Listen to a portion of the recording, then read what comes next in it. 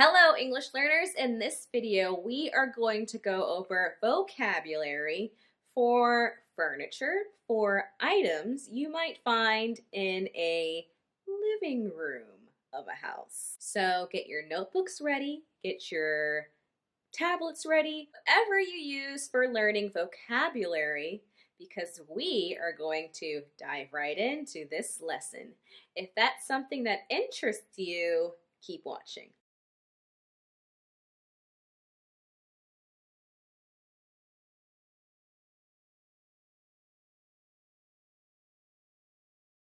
This here is called a couch.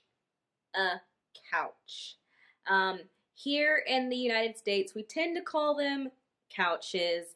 In other English-speaking regions of the world, you might hear sofa more often. And we do sometimes use sofa here, but couch is more common. This we call a rocking chair because it rocks back and forth.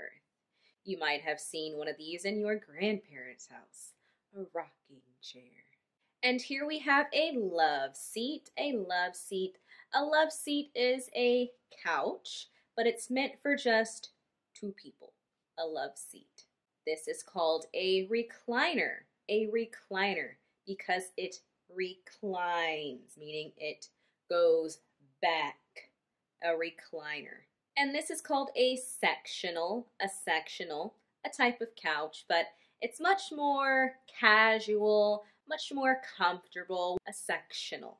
And these are something you might find on your couch. We call them throw pillows or cushions.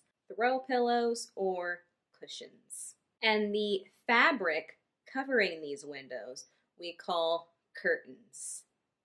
Curtains.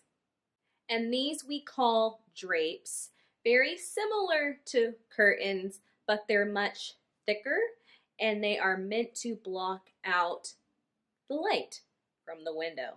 Drapes.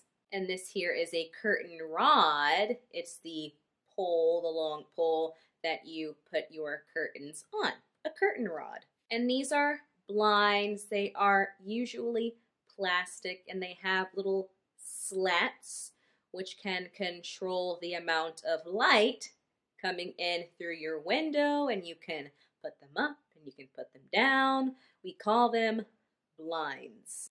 Kind of like blinds, but we call these shades. You can put them up and down, but they don't have those little slats. Shades. And these are shutters, kind of like blinds, but they're actually built into the window, and a lot of times they are wood, not just plastic. We call them shutters.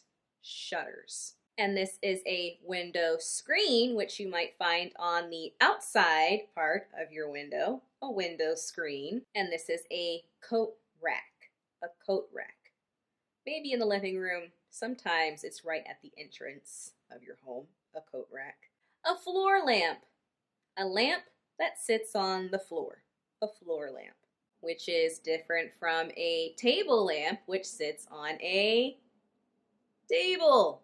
And this is a coffee table, which you might find in your living room, usually right in front of your couch, a coffee table. Some living rooms might have overhead lights. This is the light that is on your ceiling, an overhead light. Some might have a ceiling fan, which is the fan that is on the ceiling, a ceiling fan. And on the wall, we have wallpaper, the nice design, wallpaper. This is called a fireplace, a fireplace. And this large clock right here we call a grandfather clock, a grandfather clock.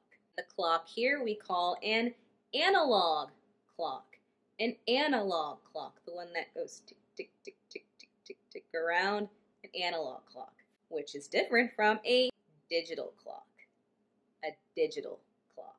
On your coffee table, or maybe on your little side tables of your couch, you might find coasters like this to put your drink on.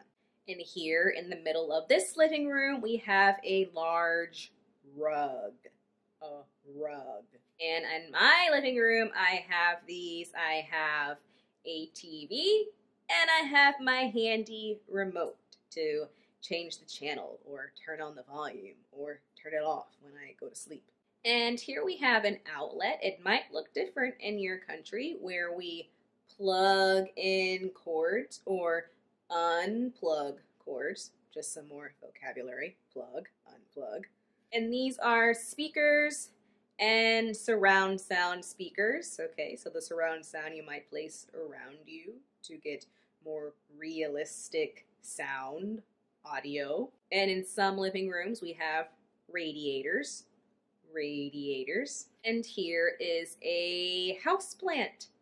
Some people like to keep house plants in their living rooms. So that wasn't an exhaustive list of things you might find in your living room. Let me know if I missed anything. You can add some things that you have in your living room that weren't in this video. I do hope it was useful. I hope you learned some new living room vocabulary. If you like this video, make sure to give me a like. Subscribe if you'd like more English lessons, English vocabulary lessons like this. And until next time, English learners.